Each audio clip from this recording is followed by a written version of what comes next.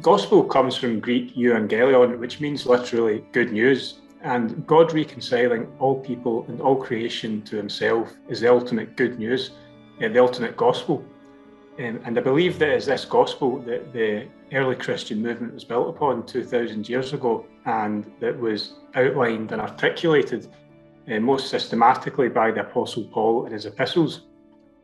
I actually pinched the phrase, the Purest Gospel, from Martin Luther, who used it in his preface to Romans in his German language Bible. It was actually Paul's epistle to the Romans that Luther called the Purest Gospel. And I found that very fitting, because Romans, for me, was the key book in the Bible on my road towards universalism. And that's why the first chapter in my book is dedicated to Romans, and it's titled Romans, Paul's Treatise on Universal Restoration.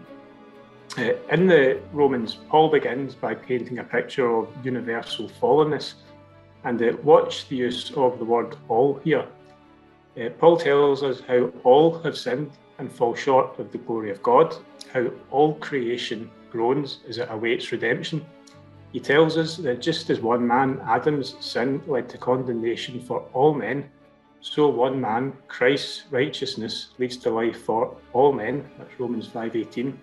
And Paul can therefore conclude that God has mercy upon all. That's Romans 11:32. So this message that all are saved is the ultimate good news. It's the gospel that pours over from the pages of the New Testament scriptures.